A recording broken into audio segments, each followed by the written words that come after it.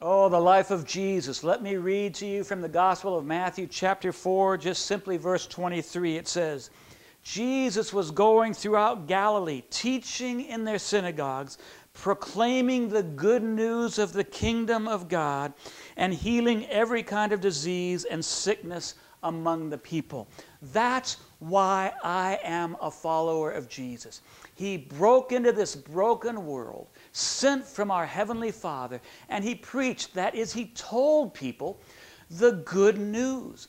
And in telling people the good news that God, our Heavenly Father, loves us in spite of the mess we've made of our lives, He also healed the sick, He raised the dead, He set people free from demonic bondage and no doubt psychological sicknesses.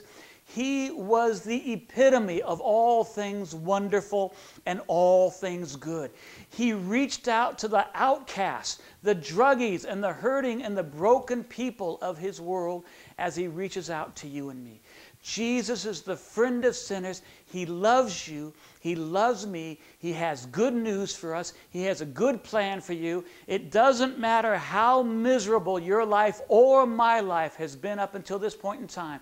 He has redemption and blessing for today and tomorrow. So let's believe and ask Him to fill us with His purpose, His life, and His glory. See you next time.